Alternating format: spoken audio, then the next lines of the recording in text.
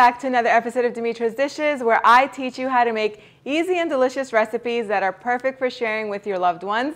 Today, I'm going to teach you how to make a very easy Mediterranean chicken drumstick bake. It comes together in no time. You basically mix all the whole marinade together, pour it on top, mix everything all together, and then you bake it for about 45 minutes. You're going to have dinner ready in under an hour. Who does not love the sound of that? Now, I'm using chicken drumsticks, but you can feel free to use a whole chicken that's been cut into pieces, or even chicken thighs, which is my favorite. But this is what I have, so this is what I'm using. If you're using chicken breast, you're gonna have to cook it much less because, as we all know, chicken dries up if you cook it too long. The thing I love about chicken drumsticks is that they do stay juicy. They're gonna be juicy on the inside. Even if you overcook them a little bit, they still stay juicy. They're so forgiving.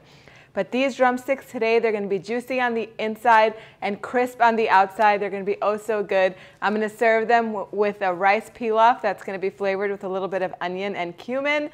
The whole thing is going to be absolutely divine. We're going to begin with the marinade. So we're going to begin with the marinade, and I'm going to begin by grating the garlic cloves. I have 8 garlic cloves. There's a lot of chicken, and garlic adds tons of flavor. So I'm going to grate these in this mixing bowl. And since we're using the zest and the juice of the lemon, we zest first and we juice later. So we're going to need about 1/4 of this lemon zest. It's a big lemon. And when you're zesting, make sure to get the yellow part, not the white part. The white part is super bitter. The yellow part is where all the flavor is. Get that into my mixing bowl. Now I'm going to juice this lemon. We need 1/4 cup of lemon juice. I'm going to catch the seeds in my hand. And I'm going to add 2-3 tablespoons of balsamic vinegar, about 1/4 cup of olive oil, maybe a little bit more than that, and 2 tablespoons of honey.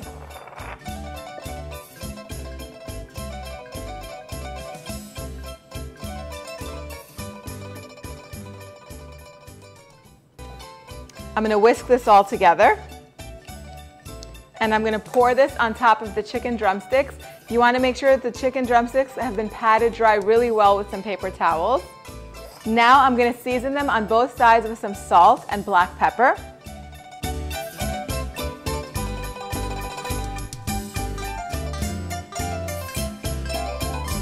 I'm going to get the other side in a little bit.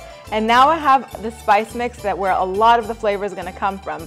I have sumac over here, some oregano. This is dried oregano. This is sweet paprika. I have coriander powder, crushed red pepper flakes, and cumin powder. I'm just going to mix this all up with my hands and put it all over the top of the chicken.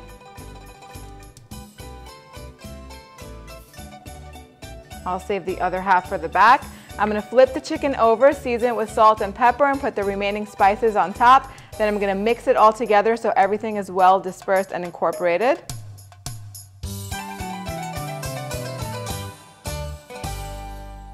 Now go ahead and peel a large onion. If your onion is really big like mine is, go ahead and cut it into half, and then cut that half into slices of half moons.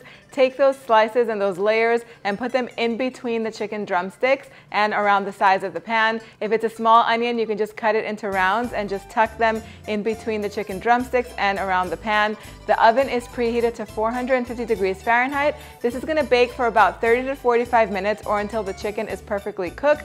Then I'm going to take it out of the oven and I'm going to baste it with the juices that have gathered on the bottom.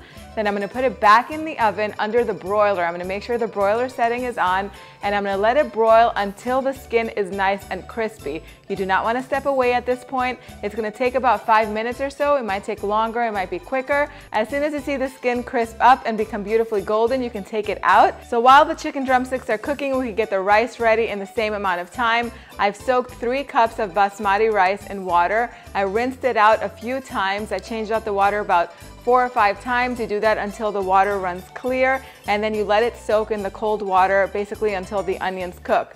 I'm using my rice cooker to do this. I will link down below in my Amazon shop where you can buy this. It is a lifesaver. I have gotten so used to using it. I make rice in this all the time. Of course, if you don't have one and you don't plan on buying one, you could do this all in a pot. in the same steps that I'm doing, except you're not going to be pressing buttons. So I finally chopped a large onion and I put it in the rice cooker with about 1/4 cup of olive oil. You can put a little bit more if you want. And then I set it to the flash rice setting. I'm going to press that button a few times during the cooking process of the onions because I want it to maintain that high temperature. So in between, I'm just going to go ahead and turn it off and press flash rice again. And I'm going to let the onions cook for about 10-15 minutes or until they're nice and soft and golden. I also season them with a little bit of salt. Once the onions are nice and soft and golden, I'm going to add a tablespoon of cumin seeds to them and a teaspoon of garlic powder. You can grate 2 garlic cloves if you want instead of the garlic powder. Mix it all up. Once it warms through, then you want to drain the water out of the rice, add the rice to the rice cooker, and then go ahead and add 3 teaspoons of salt and 3 cups of water. Mix it all up. Turn the rice cooker off, then turn it back on and set it on the rice setting and then just let it go. Once it's ready, it's gonna beep. Then you could fluff up the rice and your rice pilaf with cumin seeds will be ready in no time. So the chicken and the rice are ready simultaneously at the same time. I let it broil under the broiler for about 5 minutes until it got really nice and crisp on the outside. Time to take a bite. Now I also did sprinkle some, I also did sprinkle some chopped parsley on top. I put some on top of the rice and on top of the chicken, just because it adds a beautiful fresh pop of color. Serve this with a lemon wedge, some tzatziki sauce maybe, a nice salad with bell peppers, onions, tomatoes, whatever you want.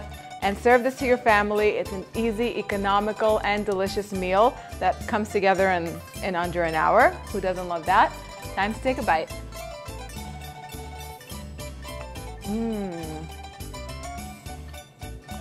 That chicken has so much flavor. It's just a little hint of sweetness from the honey in there and the balsamic vinegar.